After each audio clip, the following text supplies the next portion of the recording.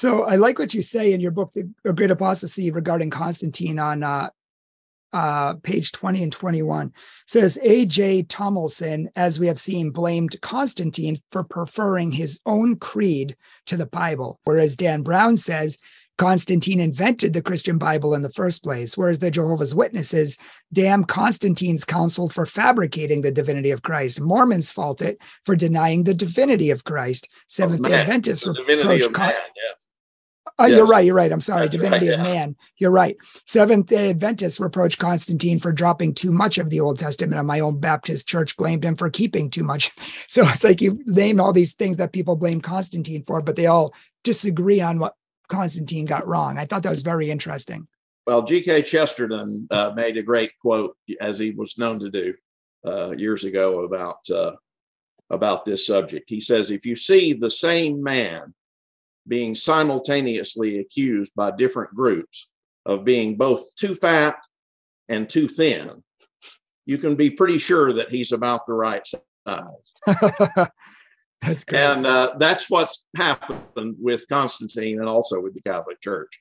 You find equal and opposite errors, mutually contradictory errors being laid at Constantine's feet. And none of it makes a great deal of sense. That's why I would challenge people again to read the earliest Christians if you haven't, because when I've read the earliest Christians, I see them fighting fiercely against paganism, refusing to let even a little bit of paganism, anything that contradicts Christ, into the church. And you have all top bishops and priests and apologists all fighting fiercely against that and refusing to have any part of that in the church. So the idea that they just willingly rolled over and accepted it all is just not historical.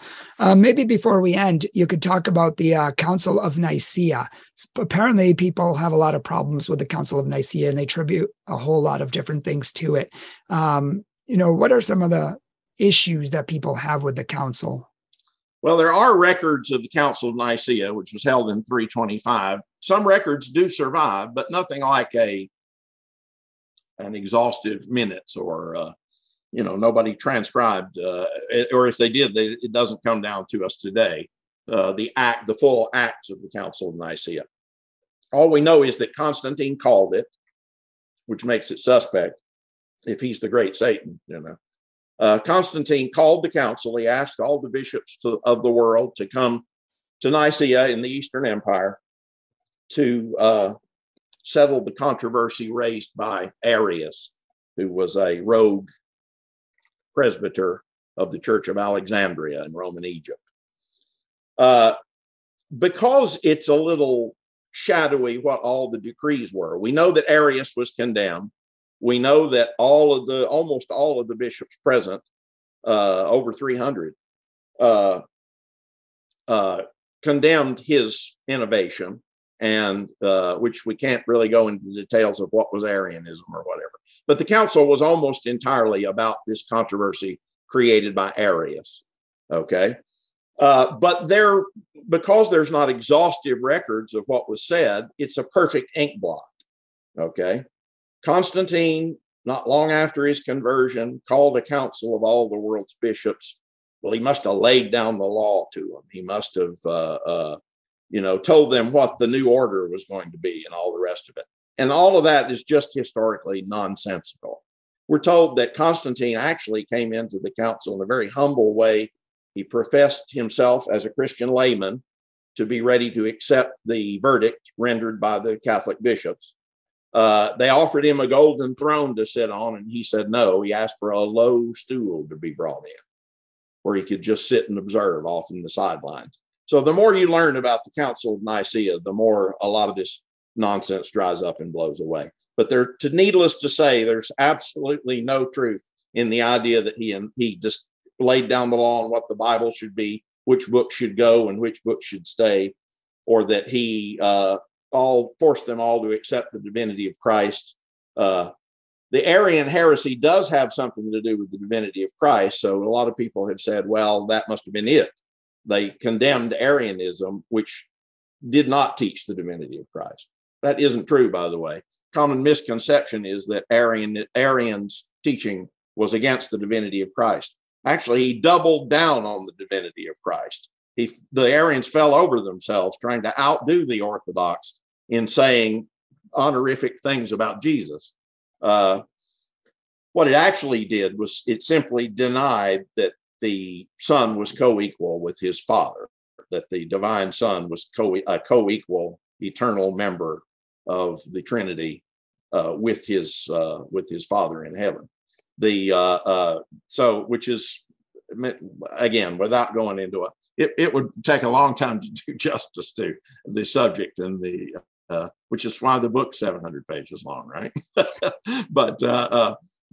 Let's put it as simply as possible, because it's so necessary that Constantine should have stepped in and behaved in an authoritarian way and forced the bishops to toe the line, etc. That's so necessary to a good apostasy theory that people begin to imagine that it's there when it really isn't. But there's no evidence for any of those things. Again, especially if you know what the church of the previous 3 centuries taught.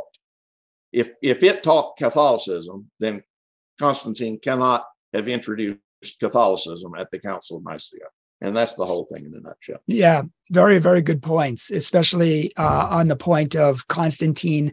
Really, there's a big misconception that Constantine kind of merged the church and state and they became one, and he kind of became the first pope for people who really don't understand things. It's ironic for a church that's very focused on the idea of getting the United States to govern in a Christian way, in a way that lines up with Christian values. It's very ironic that we find it so nefarious that Constantine sponsored Christian morals after he became Christian. He did. He immediately outlawed feeding prisoners to the lions in the arena anymore.